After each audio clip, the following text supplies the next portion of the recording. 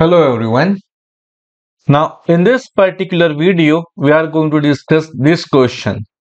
Again it's a previous year question from CSE branch, but this question is based on depth first search. In the previous video we have discussed breadth first search, but this video now we'll discuss depth first search. So consider the following sequence of nodes for the undirected graph given below. So this is the sequence, this is the graph. The depth first search is started at a node A. So node A is our root node here. Okay, already given. The nodes are listed in the order they are first visited. Okay, which all of the above is are possible outputs. So out of these four, which one is correct? We need to find out. So we need to apply DFS, that is depth first search, which works on stack. Okay, last in first out principle. Now let's go through one by one. So here I have a root node A. Okay. So let's consider one stack here. So I will add A. From A, where I can go? From A, I can go to B or I can go to D. In the case of stack, you need to add only that particular node that you are going to visit. So in this case, either B or either D. So if you observe in 1 and 2 we have B, in 3 and 4 we have D. So let's go for B first, right? So I can go for any of the node, but I'm going for B like this. So now B in the stack. Now from B where I can go? From B I can go to C, I can go to E, I can go to D, and also I can go to A. But A is already in the stack and already visited A, then B like this. But from B I can go to C, E, D. So which node I have to explore? Let's see the option. After B I need to go for E. Because in this question we don't need to find out the order. We need to find out which one is correct order. Right? So just use these particular options. So after B I can go for E. So I will add E in the stack. Okay. So from E where I can go? I can go to B, I can go to D, C, F and G. Right, but B is already in the stack, so here you can see the option. Again I need to go to F here only. In both the case F is there, so let's go for F. Then from F where I can go to C and I can go to G. Okay, so let's see. From F I can go to C, from F I can go to D. No, this is not correct. From F either I can go to C or G, and E is already visited. The only nodes I can go from F is either C or G. So here D, we cannot visit D directly because there is no age. So option, this particular thing is not correct. So 1 is not correct. If 1 is not correct, it means that I can easily eliminate these two options, right? See, the question looks difficult, but it is easy, right? So just solving this particular thing, I can remove these two options, right? That's it. So if you observe, this one is not correct. So anyway, option A and D cannot be correct, right? I hope you understand this particular thing. Now let's complete this particular order. So I am at node F. From F I am going to C now. Let's say C, right? C. From C where I can go? I can go to B, I can go to F, I can go to E. But B, E, F is already inside the queue, and I don't have any other node to explore. So I will pop that particular C out. Okay, so I have removed C from the stack. Now my next element is F. From F I can go to C, E and G. So C and E. So C is already popped out, already visited. E is already inside the stack. So let's take F out and explore. And I observe that G is remaining, so I will add F in the stack, and after F I am going to explore G. Right? Now from G where I can go? I can go to E, F and D, but E and F is already inside the stack. And I can go to D only, so I will add D inside the stack, right? Like this. Like this. Now from D where I can go? A, B, E, G, all the nodes are in the stack. I don't have any other extra node here. So I will take D, I will explore. I don't have any other node to go. I will remove from the stack.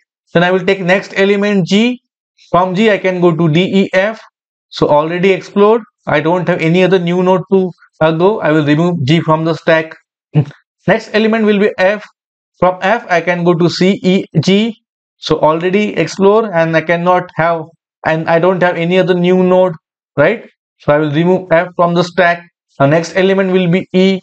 From E, I can go to B, C, D, F. But if you observe, already we have explored C, G, and D, right? So here you can see already we have explored this thing from E, B, C, D, and F. So already all the nodes are covered. I don't have any other node to explore. So I will remove E. The next element is B. From B, I can go to A, C, D, E, D, but all the nodes are explored here, right? So I don't have any other new node to explore. So I will remove B from the stack. Then I have A. From A, I can go to B and D, but already both are explored, right? So I don't have any other new node here. Then in that case, my stack will become empty, and here I will stop the algorithm. Okay. So in this way, I will get this particular order. So this thing is correct. Okay. And if I have one more thing here, for example, Z. So after popping out A, from A I can go to Z, then I can go to Z like this. Okay. So that's why we require stack to follow a depth first search. So in the case of depth first search, that's why we use this stack data structure, so that we can go to a deepest node, and if any children is not available, we will traverse back. And how we can traverse back? By using a stack data structure. Okay, I hope this thing is clear. So we have already discussed this and this. Now let's discuss about this particular thing, 3 and 4, right? Now let's consider one more a stack here. Now again, my root node is same, A. So I will add A, but from A I can go to B and D. So in the first case, I already visited B first. Now let's say I want to visit D. So I already added D in the stack. From D I can go to E, G, because A and B is already inside the stack. So right.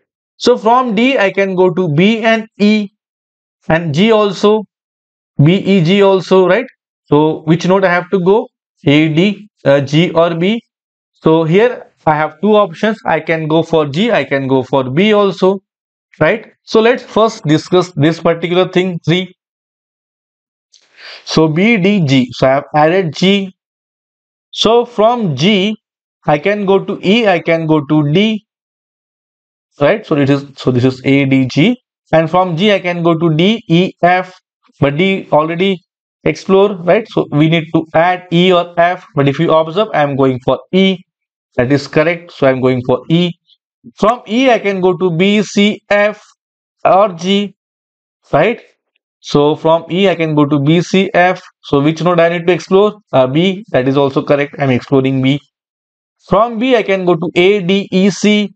So A, D, E already inside the stack. Only element is C.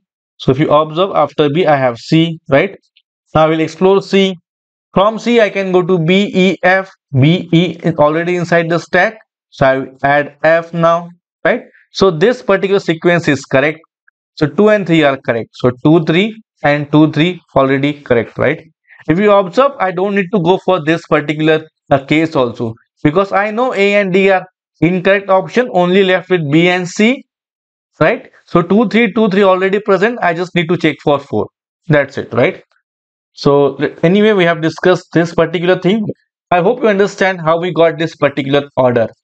Then same thing, take F out. See, I can have, just see whether I can explore any other node. C, E, G already inside the stack, already explored. I will remove F. Then take C outside. From C, can I go any other node?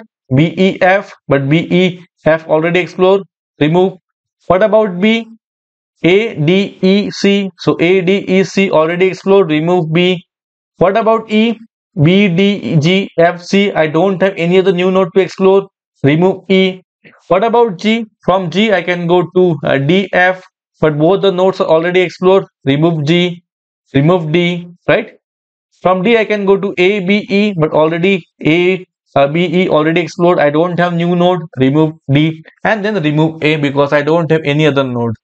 So then the algorithm will stop because stack is empty, and in this way you will get this particular thing correct.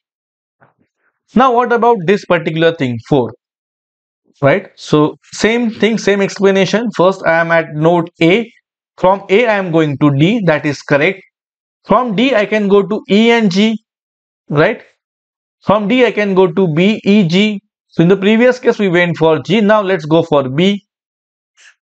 B.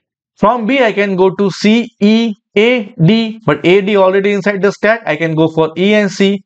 And here from B I can go to C, that is correct. Let's go for C. From C I can go to E, F and B. But here you can see G is there. So I cannot visit G after C. I can only visit B, C. I can only visit E and F after C. I cannot visit G after C, right? Directly. So this is not correct here. Either F or either E should be present.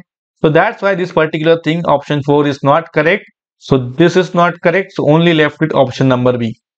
So option B is the correct option here. Okay. I hope you understand this particular example and how we are using this stack. This thing is important. Okay.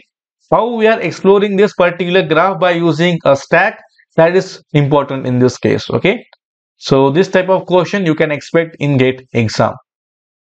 So in the previous video, I discussed this question based on DFS, and this was the homework for you. You need to apply a DFS and tell me the answer for this. So similarly, in this question also, one homework question is there for you. Homework exercise.